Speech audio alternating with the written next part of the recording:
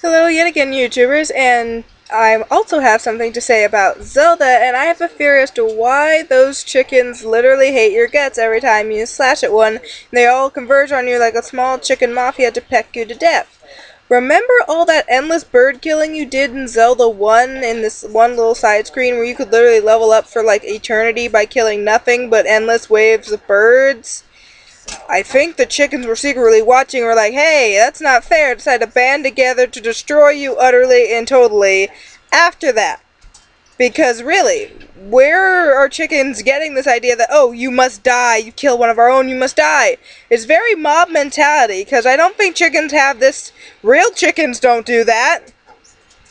So, I'm sure they care, it's just I don't think chickens could peck you to death anyway, I don't know. Real chickens don't do that, so maybe these guys are just more caring, who knows, but really, real chickens don't do that, so I always wondered, why do they do that in the first place?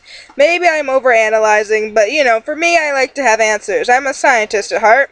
But anyway, that's why I love Star Trek. But anyway, I'm like, why do the chickens mercilessly attack you in their own chicken little mob?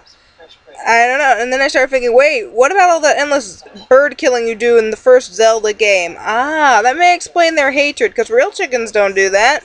As far as I know, there's been no cases of death by chicken. Inform me if I'm wrong, because that would be a sad, yet kind of hilarious way to die. Like, really? They do have sharp talons and claws, though, so... and beaks, but I think chickens are generally docile. So... I don't know, I've never heard anyone die by bird. I've never seen anyone die by a bird, as far as I can tell. So, yeah, just something I noticed recently. I'm like, oh, wait, why is that? It always fascinated me, but maybe that's just me. So that's my theory anyway. Do you have any theories? Tell me in the comments, of course, and love you all. Bye.